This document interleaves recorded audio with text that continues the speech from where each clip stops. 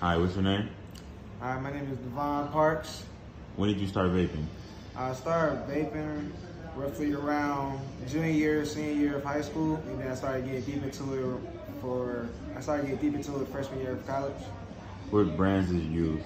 I used the Breeze. How much does a Breeze cartridge cost? A Breeze cartridge costs 12, but even for a bigger size, it'll cost roughly 15 to 20. How many puffs are in it? 1,000. How many did you buy weekly? 2 or 3. What happened to your coworker from Walmart?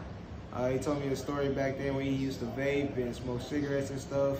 It really messed him up, and now he got lung cancer. What effects did vaping have on your body? Made me feel very sick, very drowsy. I used to twitch certain part of the days, and I just wasn't feeling good at all. How long has it been since you last vaped? 2 to 3 years. How long does the buzz last from vaping? Not long at all. Literally, like, you take the puff, lasts for about a good minute, and then literally goes away, and then that's what makes you kind of want to go back into it.